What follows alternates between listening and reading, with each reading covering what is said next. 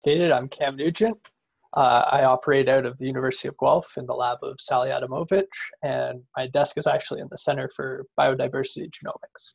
And today I'm talking about an R package that I've developed as part of my postdoctoral research called debar, and how this package is used as a denoiser to improve the accuracy of biodiversity data. So, big picture, what we're trying to do at the Center for Biodiversity Genomics and in the Adamovich lab is we're often trying to just answer the question, what species are here? So if we're walking down in the African savanna and we see a zebra, that's a pretty easy question to answer. But this isn't always the case. And a lot of times organisms can be actually rather small and they can actually look very similar to one another. Additionally, not all organisms have been characterized already. So it's important that we have a way to identify these. And that's where DNA barcoding comes in. So even though some species look very different at different life stages, or they might look very similar to one another, we can use DNA barcodes to identify them in a quantitative fashion. So this is done using small sections of DNA that are present in all the organisms of interest. And these barcodes, their interspecies variation exceeds the intra-species variation, which means that they give a good taxonomic signature where we can get a DNA sequence and say with confidence what species is here. And so for animals, which is what I'll be focusing on today, we most commonly use the DNA barcode cytochrome C oxidase 1, also known as CO1. And this is a mitochondrial gene that's essential to metabolism. So we can rely on the fact that it's going to be present in every animal examined because it's needed for the mitochondria to perform its function properly.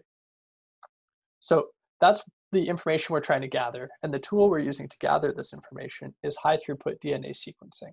So since this is a bioinformatics users group, I won't go into too much detail about that, but it lets us get a large amount of information in a fast and cost-effective manner. And this is great, but it does have certain caveats that we have to address with these data that are produced by the sequencers. So sequencers are error prone. As a huge overgeneralization, we can expect greater than 1% error rates. And if we're dealing with our 657 base pair CO1 barcode, then on any given output, we might be getting 6.5 errors. Additionally, these errors are non-random, so there's a potential for systematic bias within the data. So something like the PacBio SQL platform, it introduces large numbers of indel errors, where something like the Illumina MySeq is more prone to substitution errors. And if these errors are being repeated, then they might be interpreted as biological signal when in fact they're just sequencing noise. And as I just stated, these errors are variable across platforms, so it's not just a one-size-fits-all solution. So we want to get the biological signal and separate it from the sequencing noise, and this is called denoising. So we have this power and it lets us get a lot of information, but but since the data can be filled with errors, we might get inflated estimates of biodiversity. So if we're looking at a community and conducting something called metabarcoding, which is where we're trying to extract DNA sequences in bulk from all the members of the community, if we don't take out the error introduced by the DNA sequencers, we might overestimate the number of species present. So we have a responsibility to make sure our data are clean and accurate, otherwise we'll inflate these estimates and be interpreting noise as signal.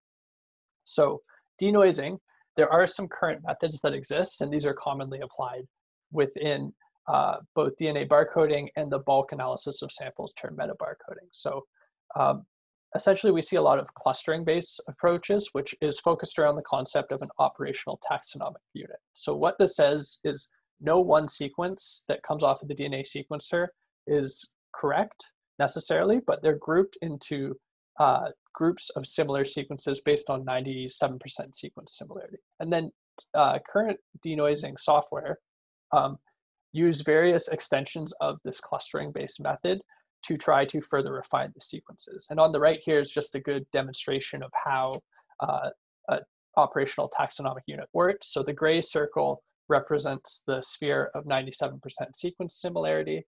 All the dots within it are individual DNA sequences. And then for your operational taxonomic unit, you have one centroid sequence, which is the most average of all of them, that is sort of taken as the gospel truth sequence and recorded as the DNA barcode for that OTU.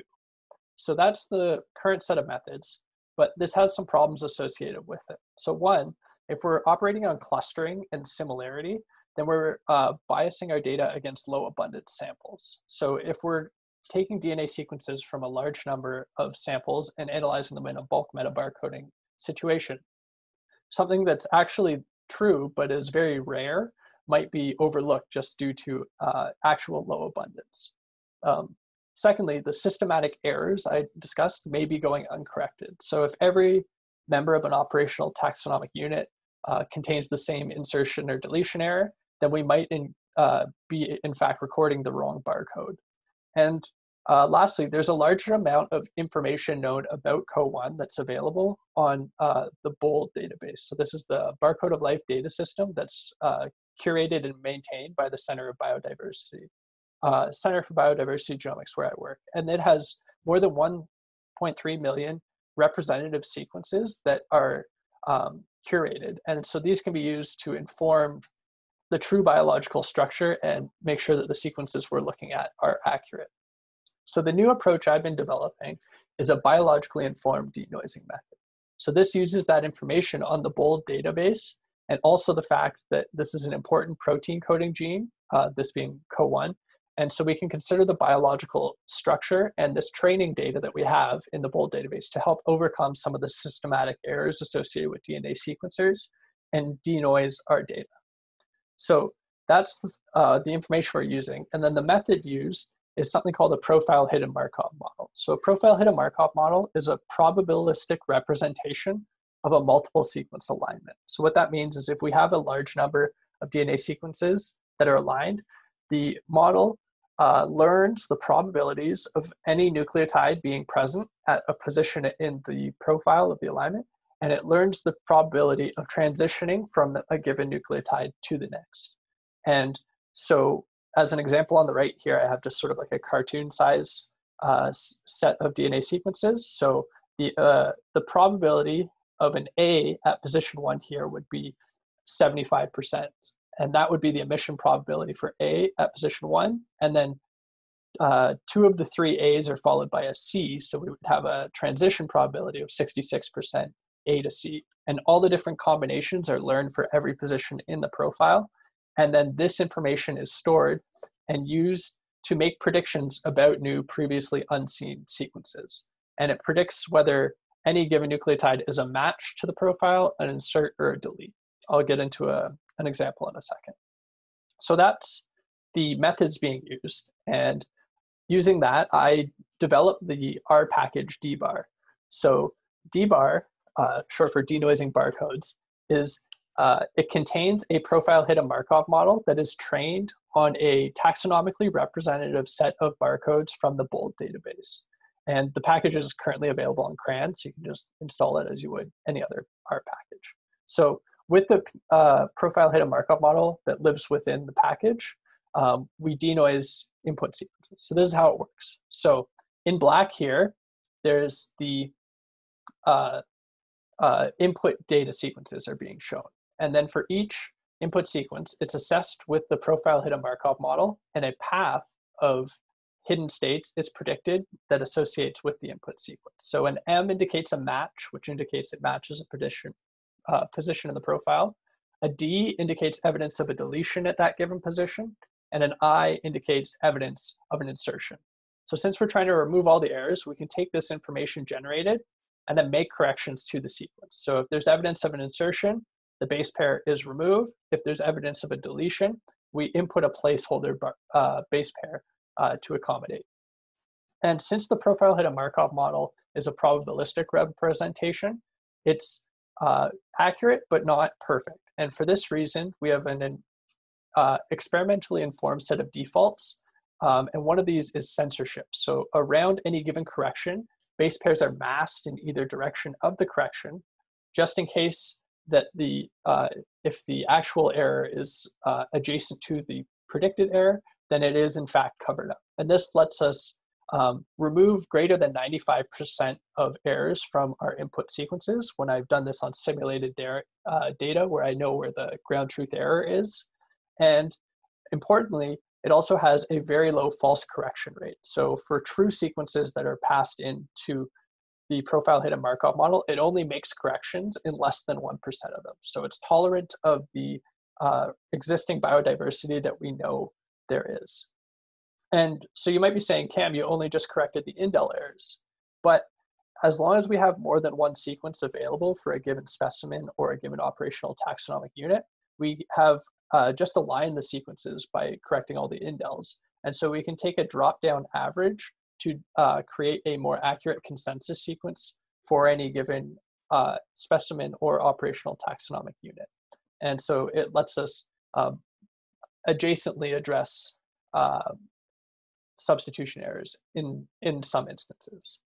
So that's how debar works on simulate data. And I'll just quickly present two real-world applications and how we're using it to correct out errors in real DNA sequences. So the first is using the Pacific Biosciences SQL platform, and we're running this using circular consensus sequencing.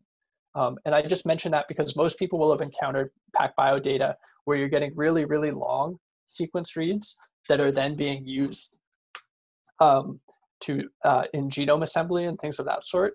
But we actually, at CBG, we do circular consensus sequencing where you run the PacBio sequencer in a circle. So you're getting a large number of outputs for any one molecule, and it's more accurate than when you're getting the long nucleotide outputs. And this is an important data set because it is the method used to generate new reference barcodes for the BOLD database at CBG. So if we can correct these errors, then we'll be able to generate more accurate reference barcodes.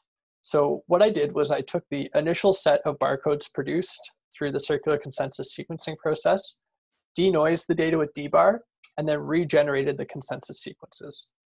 And what we were doing is using stop codons as a proxy for insertion or deletion errors. The reason being that since CO1's an important protein coding gene, we would expect there never to be a true stop codon inserted into the middle of it. So looking at the number of stop codons for 27,000 specimens where I did this process, originally the error rate was about 6.3%. So over 1,500 had evidence of an indel within their DNA barcode. After denoising the data with debar and regenerating the consensus sequences, we were able to bring the error rate down to about 1.6%, which is a reduction of about 75%.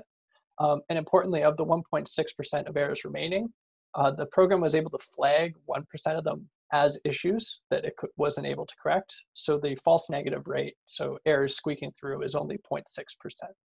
And so this is important because we're able to not have to re-sequence as many specimens, and we can get more accurate barcodes generated. So a second application of debar is in DNA metabarcoding. So this is when you have a large number of individuals and their DNA is being analyzed in bulk. So I use debar in the analysis of a mock community of 369 arthropods, and these individuals and the DNA was analyzed on an ion torrent S5 sequencer, and then subsequently bioinformatics processing was done on the mBrave platform, which is produced out of CBG as well. And this platform lets us dereplicate sequences, take off the primers, and do all that pre-processing. After that, the sequences were then analyzed in the R environment using debar, and we were able to characterize how well we could improve the consensus sequences and the quality of individual sequences. So in this table here, on the top row, we have the representative sequences for the operational taxonomic unit. Initially, of the 398 OTUs, almost a third of them, their consensus sequence or their centroid sequence had evidence of a stop codon in it. After denoising the data with debar and regenerating a consensus sequence, we could bring that error rate down to about 1.8%, indicating that we're getting a lot higher quality barcodes for these OTUs. Secondly, we were able to look at the exact sequence variants. This is the individual sequences within each of the OTUs. And initially, almost half of those had evidence of a stop codon, indicating an insertion or deletion error. And following processing with debar, we were able to go through and see that there was about a 2.3% error rate. So this is good because we can go and look at the individual sequences with higher confidence, knowing that they're more accurate. So Just wrapping up, in conclusion, the debar package is able to improve the quality of CO1 DNA barcode and metabarcode data. This is important because we're able to generate more accurate reference sequences for the BOLD database, meaning we don't have to resequence as many samples, so it can save some money. And in metabarcoding, it allows us to get better consensus sequences and better biodiversity estimates. And we can also now have confidence in the intraspecies variation estimates we generate because we know that the individual sequences are likely free of errors. And just as a future direction, debar, you can use different models within it. So it can be extended to be used with other DNA barcodes and other genes in the future. So it's a genes or a barcode specific denoiser, but it can be easily reapplied for other barcodes or genes. And again, it's available now on CRAN, and you can also get it through my GitHub page for the development version. So I'd just like to thank all these organizations for providing funding, data, and all these people for providing help and their time and just being wonderful collaborators. So that's all I have for you today, and I'm happy to take any questions.